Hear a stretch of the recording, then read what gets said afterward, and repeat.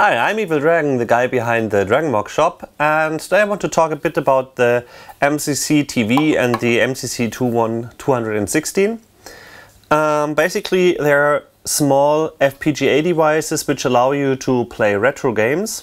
Let's first take a look at the MCC-TV, which is this small device. It's got a USB port for powering, AV port where you can connect the AV cable and then have standard cinch, which works with nearly every TV.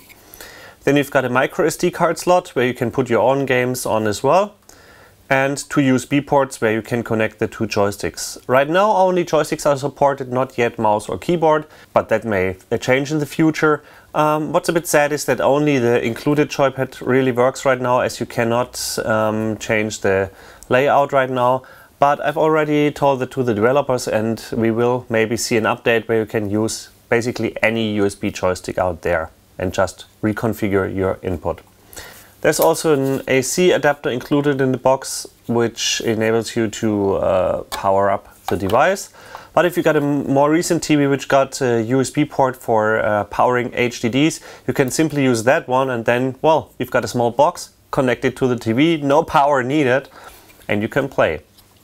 Let's take a look at the joystick. The included joypad is basically a PlayStation 2 clone, which is okay. It's not the best one in my opinion, at least for playing action games. I prefer my old classic joysticks for gaming, but it's okay, and it's possible to play the games with them. That was the MCC-TV. Now let's take a look at the MCC-216. It's a bit larger, as you can see. It features two PS2 ports for mouse and keyboard, so if you got old mice and keyboards lying around, you can now use them as an Amiga or C64 mouse and keyboard. It got an S-video output, which is a bit better than the composite output. A cable is included. If your TV doesn't support S-video, then you need to get an adapter as well, which can usually be gotten for a few euros, so it's not that big deal. You've got an audio port as well, where you can connect either a 3.5mm to a cinch cable and use it on your TV or stereo, or you can use headphones. You also got a USB power adapter, and on the other side you got the micro SD card slot, then a USB port where you can connect the same joypad that works with the MCC-TV. No keyboard or mouse yet as well, but again, this might be possible in the future. And you've got two 9-pin joystick ports where you can connect the standard classic Amiga and C64 joysticks. But remember, most games use port 2, so if a joystick doesn't work, use port 2. Or you can easily plug them around. Well, that's the main difference of the device here. Included with the MCC-216 is a classic 9-pin joystick. This actually looks like the original Atari 2600 joystick, but the difference is it got micro switches. So not those lashes which break after 1 month or 2 month usage. It's got real micro switches, so the joystick is not too bad. Still, I prefer using my old Competition Pro and classic joysticks for it. That's the main difference in the device. So what's the difference in usage? Of course, you've got a mouse and a keyboard on the MCC-216, which is very comfortable when using C64 or Amiga. But on the MCC-TV, you've got an on-screen keyboard, and you can use the analog as mouse and the shoulder buttons as mouse buttons. The different buttons on the MCC-TV joypad are being used for swapping discs or swapping joysticks, opening the on-screen keyboard, and the fire button actually are the two shoulder buttons, which is a bit weird at first, but well, actually it works for most games.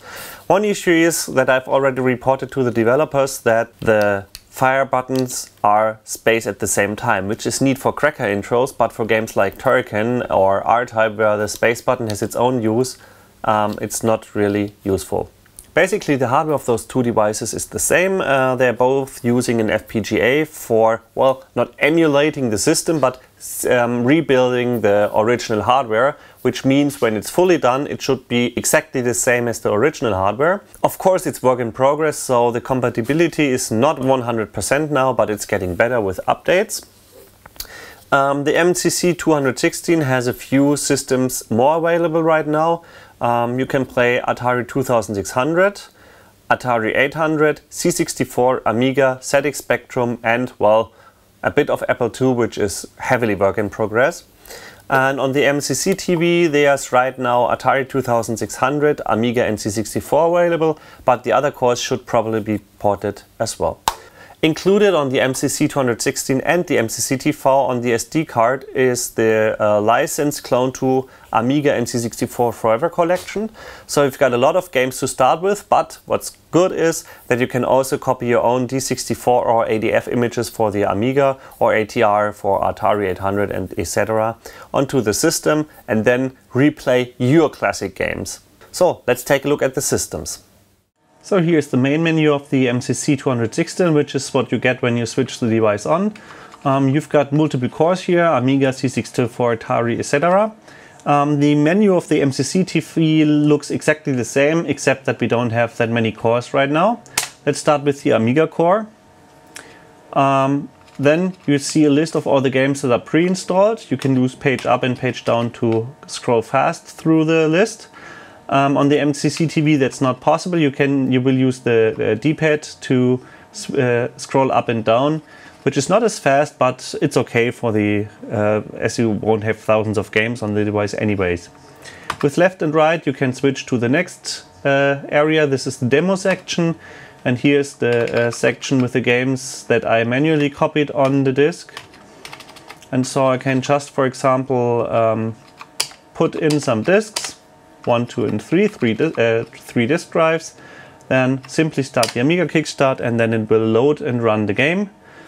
Same as on a standard Amiga, it will also take the same amount of loading time, because it's not an emulation that's running here, but basically the hardware is being simulated and rebuilt in the FPGA, and so there's no turbo disk drive or anything like that. Basically the MCC-TV and the MCC-216 run the same games. However, sometimes it happens that you can't use the virtual keyboard, like here in Dune. So with the MCC-TV I can't type any numbers at the copy protection screen. And with the MCC-216 there's absolutely no problem. No big deal with this game, however, as it crashes shortly after loading anyways. About compatibility, well, I found a lot of great games that run fine. I also found quite a few games that don't run fine, so it's still a work in progress. There are a lot of fun games to play, but don't expect every game to work right now. So let's take a look at a few games that work without any issues. Here, for example, is Turrican 2, one of the best games on the Amiga ever, in my opinion. As you can see, it runs perfectly fine. Right now I'm playing it on the MCC-216 with the Competition Pro joystick, which is of course one of the best joysticks available out there. And there's absolutely no issues with sound or graphics or anything, it just plays like on the original. Of course, if you've got a CRT TV, it looks a lot better than on an LCD TV, but it also plays fine on a standard flat screen you've got today. On the MCC-TV, the fire button is linked to both space and fire at the same time, which doesn't work properly with Turrican, because that happens if you press the fire button.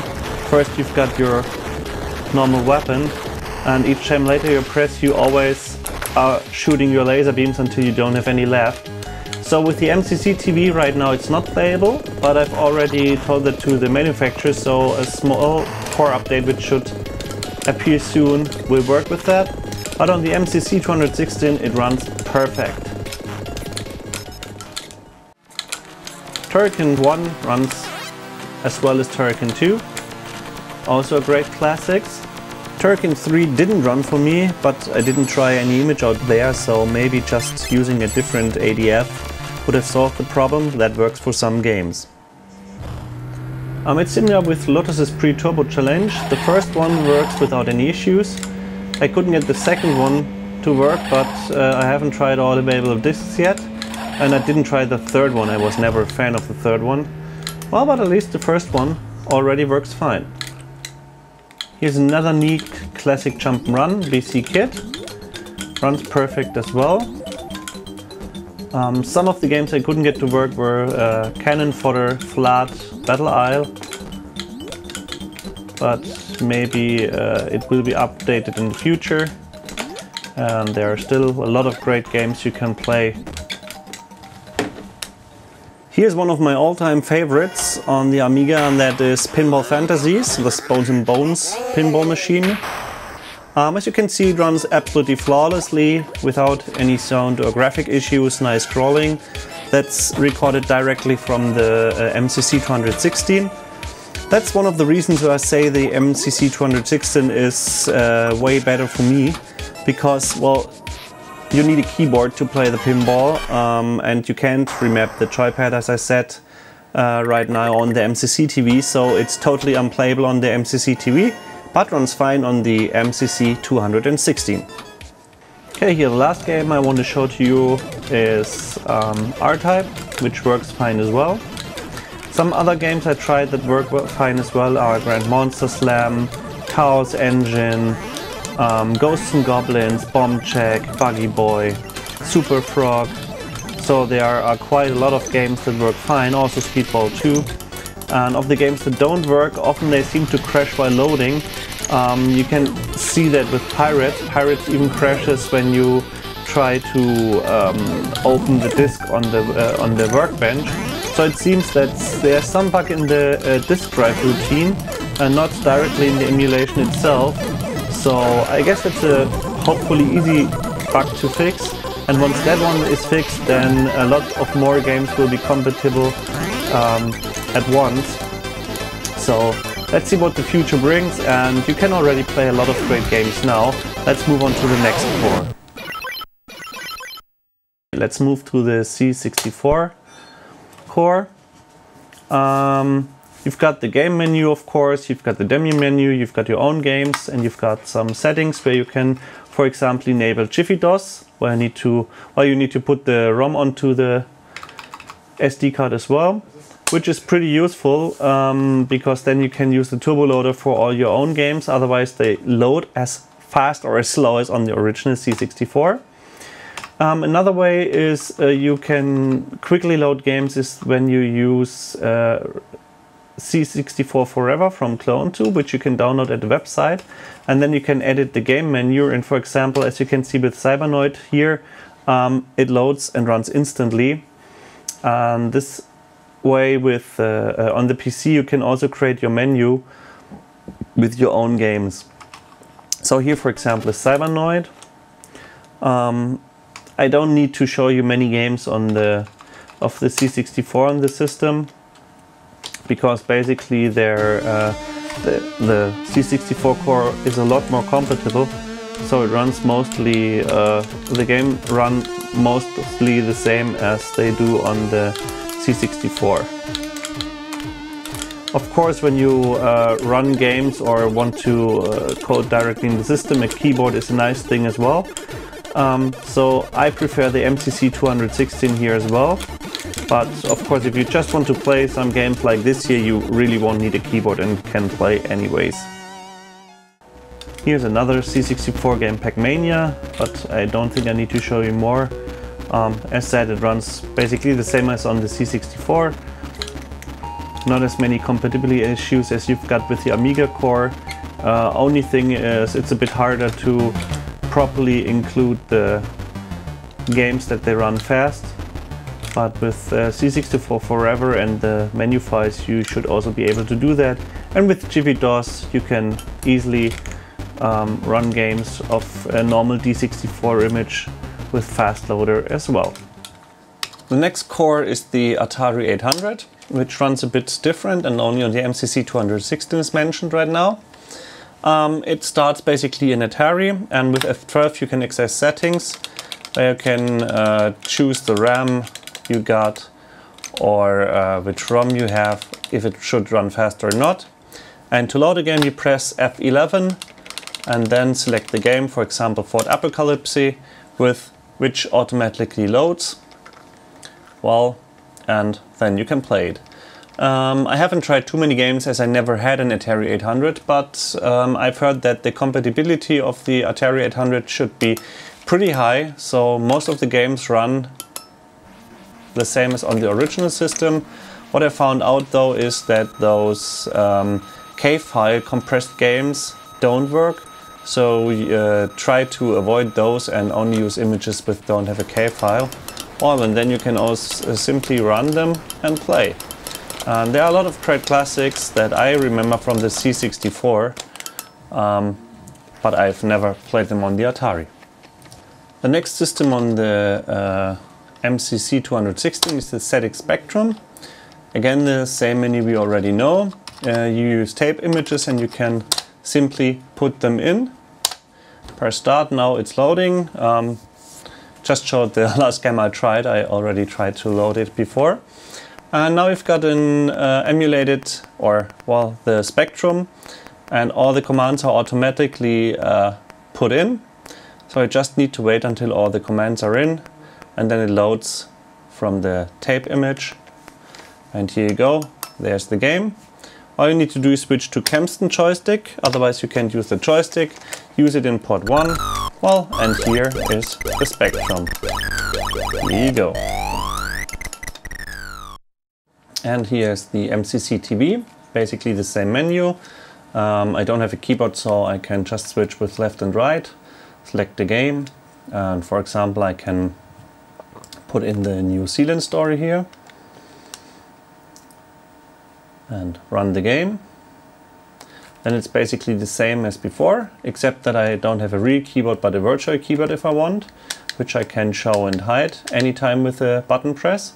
I can also switch the joystick controls, so I can change the mouse with the joystick or player 1 with player 2, whatever I want. I can also see what the disk drive is doing, for example, which track it's access, so I can see it's not crashed, it's still loading. And of course, once they're done, I can play with the joypad the same as I can play with the other device.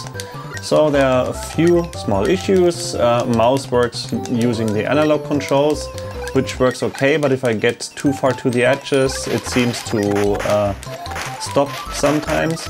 But I guess that's just a software issue. It's just correcting the dead zone, so it should be able that you can fix those as well with a new update.